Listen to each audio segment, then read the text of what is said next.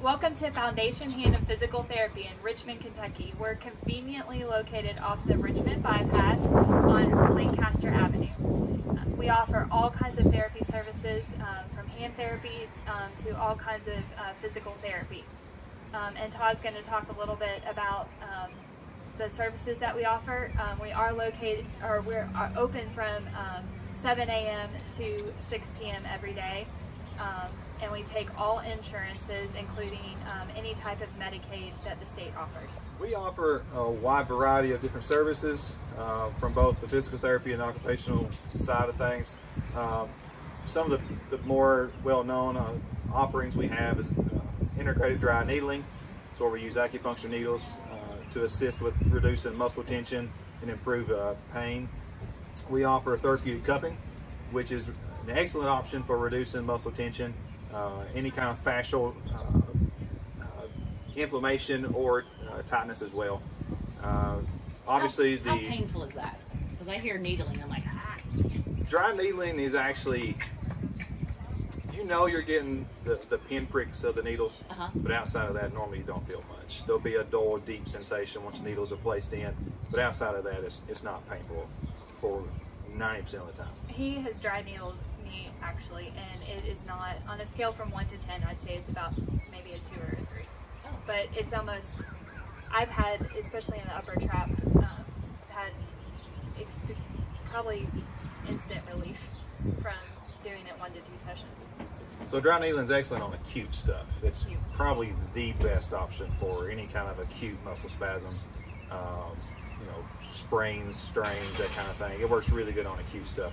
Chronic, I feel like the therapeutic cups works a little bit better, especially if it's any kind of fascial issue, just because it's more effective at getting that continuous stretch, loosening up the tissue a little bit more effectively, which has gotten normally more kind of fibrotic and scarred down over the last few months and not even years. But generally, dry needling is actually really comfortable. Most patients will actually fall asleep if I let them, because the way we do it here, we do it more statically. So we place needles in and we leave it for a certain amount of time. Research doesn't say there's really a difference between 5 minutes and 15 minutes, but it's more about patient relaxation. So if you can relax better with it, you're going to get a better outcome from the treatment. Okay. But other than that, we also do a lot of sports rehab. We do a lot of running analysis on treadmill, where I take a slow motion video and actually break down the ankle movements, as you know, everything from the translation from the ankle itself up to the hip, and see if we can make any adjustments from that, which is really effective, especially with the collegiate athletes here in Richmond from EKU and things. It's super effective at helping them be able to get through a lot of their overtraining, overuse injuries. So we do that quite frequently. And then again, a lot of the stuff is about just stabilization for our sports and anyone really who's doing a lot of standing activities. But sports related, definitely. We have a lot of patients from Toyota and UPS, like these nurses and teachers. We have a lot of people that are standing on their feet all day on the concrete. Right. Kind of what's some stuff that you could offer them to get them back on their feet, especially with time consideration?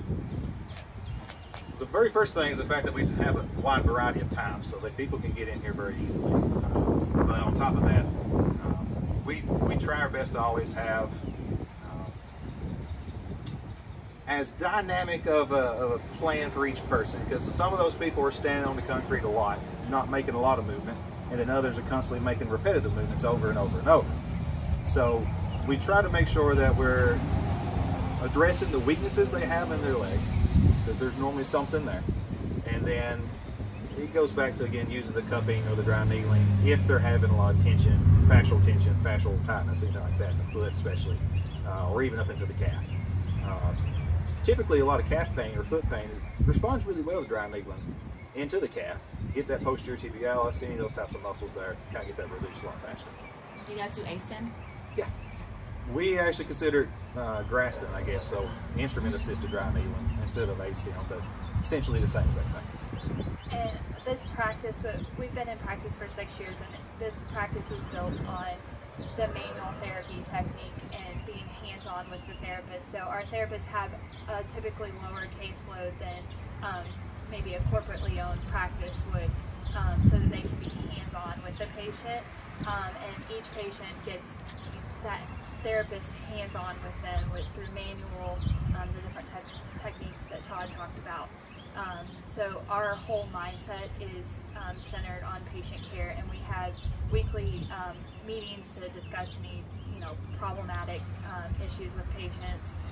So we're always brainstorming of how to best help the patient and to get the patient quickly healed, so they can return to whatever task they need to do or job.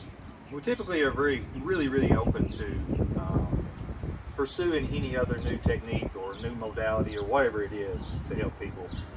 We had a local doctor ask for us to get blood flow restriction therapy, and within the next 2 months we had it, and we offer that as well. So that's where we place the tourniquet either on the upper thigh, upper arm, and do a lot lighter activities, lower resistances, in order to get the same amount of strength gains without all the extra loading. So that's been very effective as well. So we're always open to changing and keeping up with the new research is most important. You can contact us at 859-625-5986. That's our phone number. Most insurances require a referral from a doctor, whether a PCP or a specialist. So have that, as well as whatever insurance you have when you call to schedule. And then we also have a website. It's Foundation Hand and spelled out AND PT.vision.